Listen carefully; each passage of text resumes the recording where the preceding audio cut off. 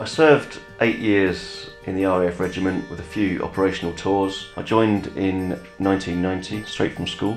Detachments to Northern Ireland, Cyprus. We were attached to the United Nations out in Croatia and Bosnia for a while. After that, I was posted back to the UK and I was riding my motorbike to work one day and crashed into a tractor.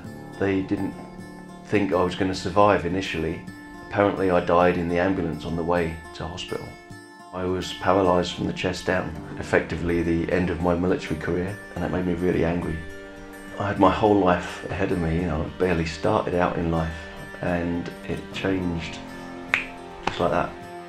The Benevolent Fund, for me, they helped me get my life back on track. I didn't have anywhere to live that was wheelchair accessible. A housing association offered me a house. The RAF Benevolent Fund helped me by giving me a grant to help furnish my house. They expanded the grant to include some IT equipment because I did my resettlement training in IT. Sport was very heavily involved. In my rehabilitation as an RAF regiment gunner, I was very fit and active.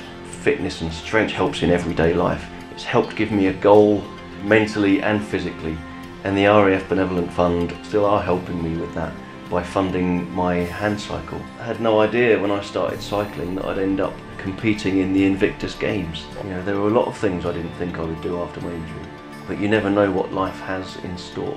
The RAF Benevolent Fund were there for me then. Now 20 years later, they're still here for me.